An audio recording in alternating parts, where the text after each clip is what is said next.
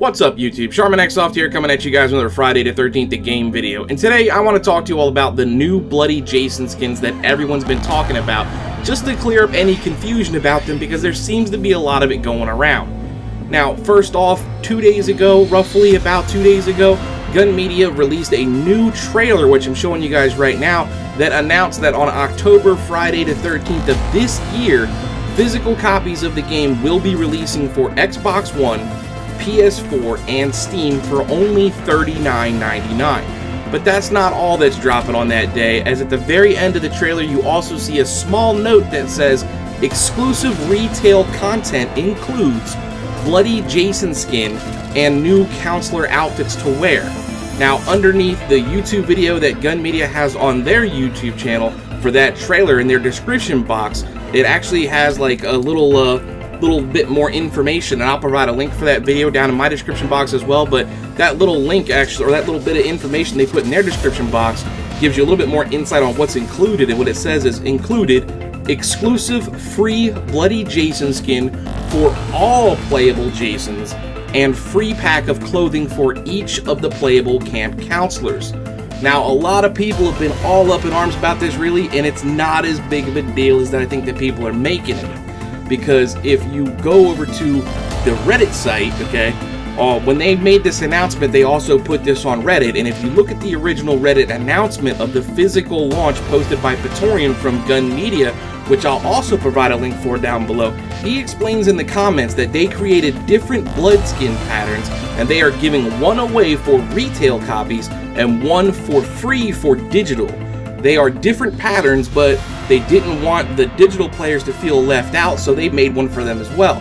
That blood skin, he says, will be added in the near future, so basically everyone is going to be getting Bloody Jason skins. It's just that the physical one will be a different pattern from the digital one, and we don't have a solid date yet on when the digital Bloody Jason skin will be coming out, but we do know that there will be a digital Bloody Jason skin. So I think everyone needs to kind of relax a little bit on that. Now as for the clothing pack for the counselors, no comment was given on if there will be a clothing pack for digital as well, so we'll just have to wait and see how things work out. Other questions about the skins that were answered on Reddit were, if I get a physical copy and I already own a digital copy, can I get both of the bloody skins? And the answer was yes, you can get both. Now Praetorian also said that physical backers who back the game on like Kickstarter or the Slasher Backer are indeed as well getting the digital content that's coming with the physical copies. And the question was also asked if physical backers get their physical copy before retail purchasers do. And it was answered kind of weirdly. It says we're working to get those out as quickly as possible, but he does not have a solid answer for us on that one. So personally, me, in my opinion, I would expect us probably not to get the physical copies before the retail people, and the only reason, my personal opinion, why I would think that we would not get them before the retail people would be because all of us who, went ahead and did it on the backer kit or the Kickstarter, we have to rely on the US Postal Service to actually deliver our games, where everyone else can just kind of wake up and go to the store and just go pick it up. So because of the Postal Service and shipping and everything like that, and where everybody lives, personally, me, I would not expect to get it on said release day of the physical copies or whatever the case may be. So understand that if you did back it and you ordered it, that you're gonna have to deal with your postal service when it comes to getting your product. So they really can't control that one there. Now before we go, I just also wanted to comment on a rumor about Gun Media and IllFonic abandoning Friday the 13th for Dead Alliance, and this is completely false. I mean, this started on YouTube and everybody's kind of blowing this out of proportion, but this is completely false right here, guys. IllFonic has not abandoned Friday the 13th for Dead Alliance. Actually, Chuck Brungard from IllFonic actually came out and he made a statement about this. I'm going to read you guys a statement, and I'll put a link for it down in my description box as well if you want to go ahead and check it out. But what he said is that he wanted to address the concerns that IllFonic abandoned Friday the 13th, the game, for Dead Alliance, and this is 100% not true. Most major independent studios have multiple teams working on multiple products at the same time. This is critical for the survival of the studio, especially with the ups and downs within the game industry. Dead Alliance was started way before Friday the 13th, the game. It was a co-development by Psyop Games and IllFonic, then titled Moving Hazard. Psyop Games have released Moving Hazard to Steam Early Access well over a year ago, and it gained interest from Maximum Games for a console port. says that we had a team who remained working on what turned into Dead Alliance for consoles that has always been separate from Friday the 13th the game.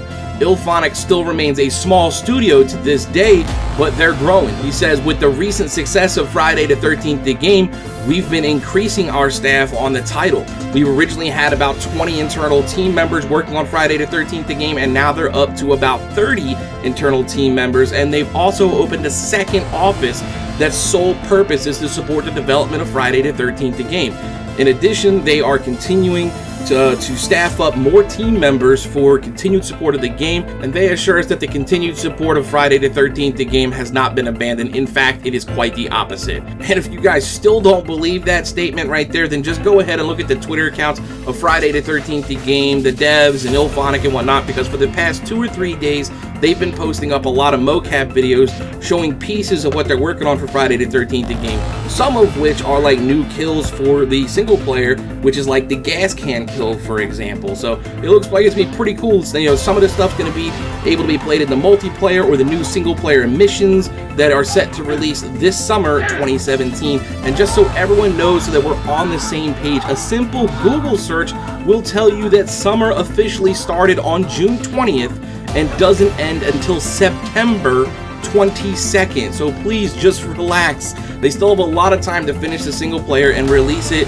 Everybody keeps asking, why is it not here? Summer's almost over. Summer does not end again until September 22nd. It's not based on like the school summer vacation time. You get what I'm saying here? So me personally, I want them to take all the time they need. I hope they won't release the single player until September 22nd, because in my personal opinion, the more time that they have to work on the product, the better it'll be when it releases. So anyway, guys, let me know what you guys think down in my comment section down below. I really want to know what you guys think about all of this news and whatnot. I hope this helps clear up a lot of things, and always, I hope you all enjoyed the video, and I hope it helped you out. And if it did, please feel free to go ahead and slap that like button down below, and don't forget to subscribe to the Charmin today. And as always, you guys are more than welcome to go ahead and comment below and follow me on Twitch and Twitter to stay up to date with all my YouTube videos. I'm CharminEXSoft, and as always, thanks for watching, and y'all come back now, you hear?